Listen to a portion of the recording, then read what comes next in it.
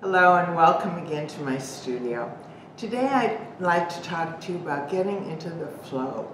What I see is the main problem whenever we paint any subject.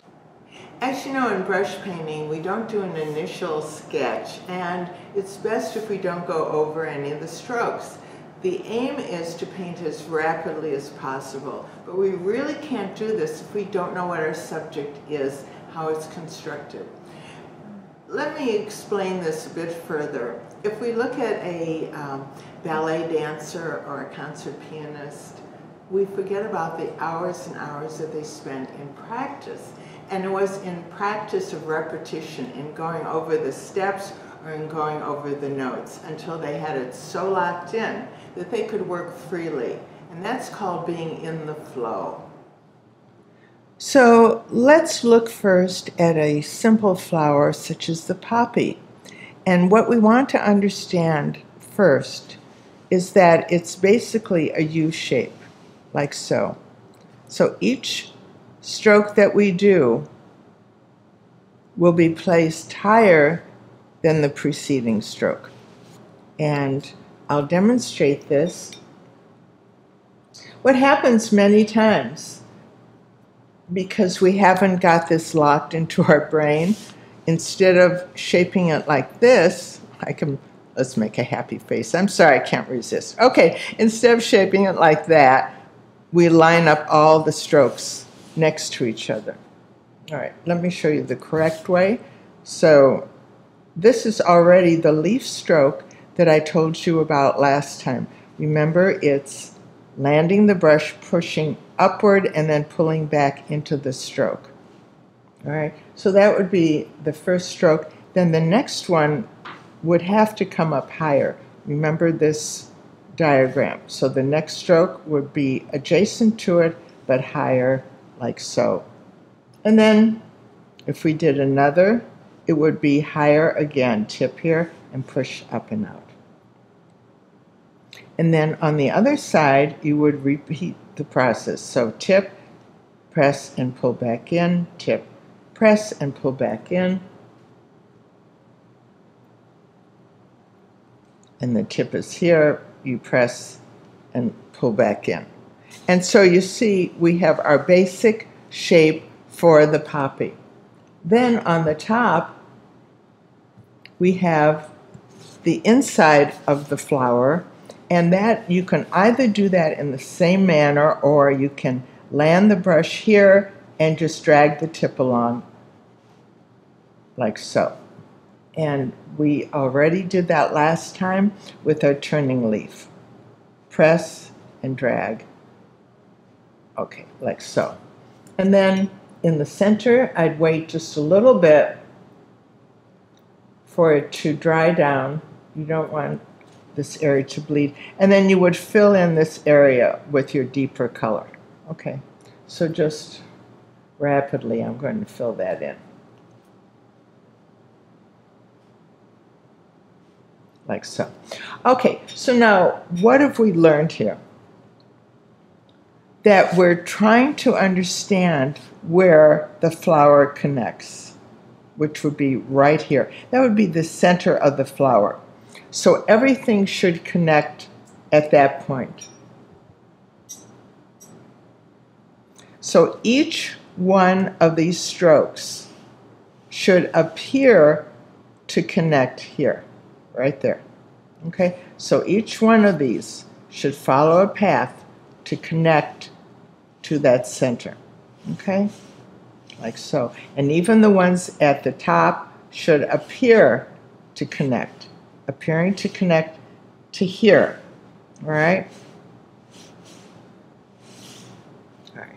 Now, it takes our brain a little while to understand this well enough so that we can paint the poppy rapidly without really thinking about it. And as I say, sometimes in the beginning what I see students doing is they will line up all the strokes kind of like that. Okay, which is fine, and that looks fine, but it's not really the way a poppy is formed. Okay, so How do we get to Carnegie Hall? We have to practice this over and over again until we understand this is the basic shape and that all of our strokes have got to meet right here. They've got to meet there. They have to appear to meet there. What do I mean by that? If this is home base, sometimes a student will do something that's kind of, let me see if I can do it, kind of like that. Well, logically, if we follow those two strokes, where are they connecting? They're connecting to another home base and not to here. So what we've observed in painting the poppy is to have an understanding where all the petals of any flower connect, where home base is. So let's do that poppy again. Tip is here, press up and pull back. Tip, press up and pull back, and then repeat it again. And I'm working from a reservoir of pale tone. It's better to work from a reservoir so you don't have to continually mix your color. You want all the tones to be somewhat the same. So now on the other side, it's tip, press and pull back, tip, press and pull back, and maybe I'm going to put one more over here. Okay, so what do I have here? I have the beginning of a poppy. Notice how all of my strokes appear to connect right here. That's the center of the flower. That's also where the stem would connect to the flower. So I'm going to turn this into a peony. And I do that by tip of the brushes here, press down and flick back up, and alongside of it, press down and flick up, press down and flick up. And I'm going to be repeating this basic group of 3 petals over and over again because the peony does have a lot of petals. So in between these 2 areas of tone, I'm going to press down and then next to it and then next to that again. All right? And then if you'll notice, I do rinse my brush a lot because my aim is I'm trying to keep this water base at the end of the stroke, and that can diminish if you don't continually reload your brush. Okay, so I'm going into this area, I'm going to press down and then press down and press down. Okay, so that's my first layer, and if you've had the opportunity to observe peonies, you know they have many, many layers. What I would recommend to you is Google flowers and see all the variations of flowers, the different colors. This will help you a lot, and it will also help your brain to log in all this information. Okay, now we're going into the V shapes that have been created. All right, so in here, I'm going to press down and then press down, and going in here, press down and then press down, maybe do a little stroke there, rinse my brush, and going into this area. And this for me, again, remember from last time, I'm crossing over my body, so this is more of a blind stroke. Whoops, oops, for me, this is a positive for me going in this direction. Okay, so let's go into that V, press down, press down, press down. And what I want you to do is keep all your strokes very close together.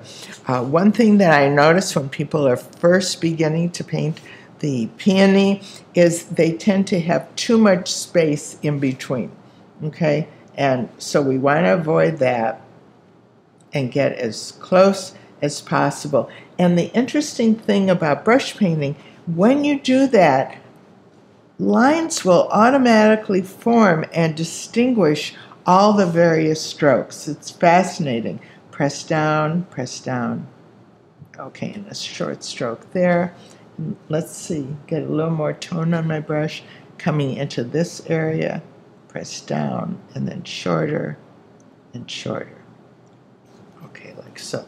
All right, so I've got the second layer here, but I want this to be very fulsome, so I'm going for a third layer, And I'm coming in here. Tip is in this V area. Press down, and you can bounce that brush if you want. Bounce the tip of it. Coming in here, press and bounce the tip. Bounce that tip around. Maybe get a little stroke right in there. Okay. It's coming into view. Again, please notice that each one of these strokes that I'm doing, if you drew a line, they would all connect right there. That's really important to keep in mind. And we have so much fun painting that sometimes we lose our focus and we forget we forget what direction we're supposed to be going in.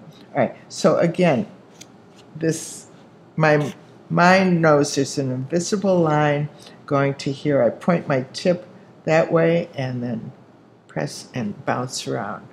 Tip in here. All right. And let's see. Now, when you get to about this point, you'll start to think, where do I need to put more strokes? And the thing about the peony, although it does have so many petals, we want them to be in somewhat of a round to oval shape, the overall. But yet, you don't want total evenness. You see, you want this to go in and out, like so. All right, so I can see that I would have room here. Now, can you see that I'm basically doing exactly the same stroke over and over again? So it's not, I don't have to learn a new stroke. It's the same thing. It's landing and then a low stroke there. And we could maybe get something in here. Now what happens is when you start adding and adding, pay attention to when it feels right to you.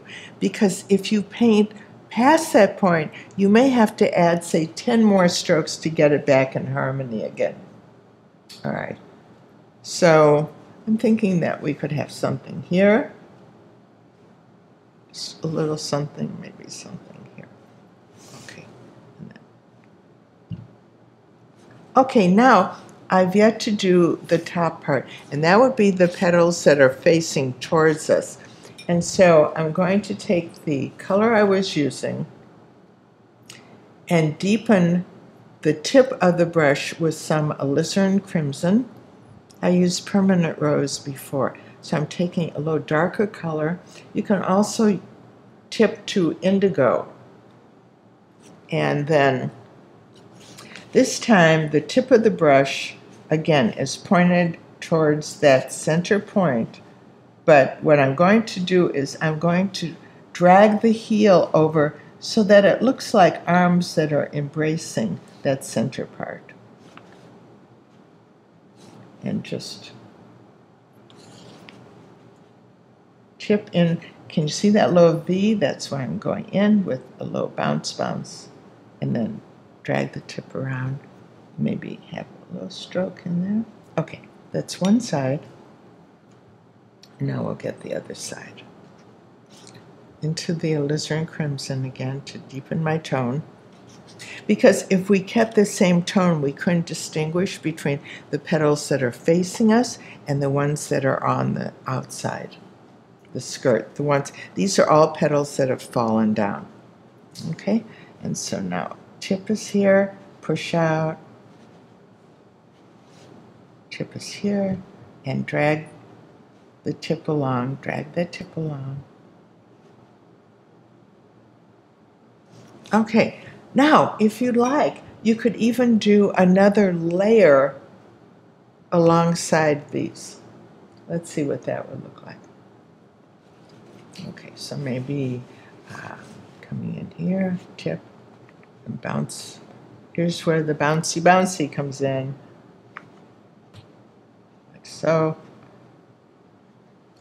Okay, so looking it over, I'm very happy with this. I'm thinking perhaps I could get the center more defined. And so you want a deep tone to do that. You want to take your detail brush